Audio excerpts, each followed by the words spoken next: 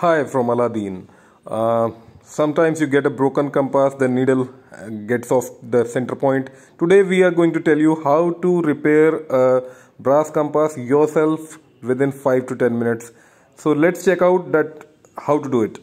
You just need a very sharp edged screwdriver or any sharp object, and you just have to remove this part of the ring, the brass ring, which holds the glass. So push it gently. You need to ensure that the glass do not break with the pressure of the sharp object. So it comes out very easily, but it is a bit tricky.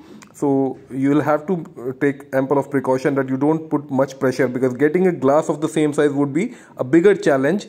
So this is how the entire thing is removed. Once it is done, you can just put back the this is the lock basically, which holds the key, holds the needle when not in use. So you just put it back. Then there's a small washer.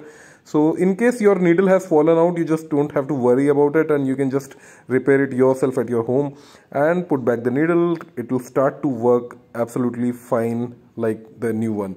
So again, put back the glass, and once you are putting back the ring, the brass ring, you have to ensure that you push it very gently. I am repeating this, that breaking the glass, you have to avoid to break the glass. So just push it gently, and it will automatically fit inside.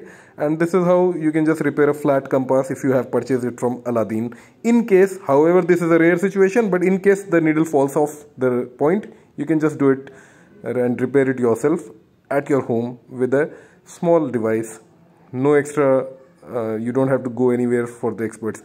And let me show you this. This is a poem compass which has a threaded lid on the top. Unlike a flat compass which has a hinged lid, this has a threaded lid. So, but the process remains the same. There's a similar kind of ring on this which holds the glass.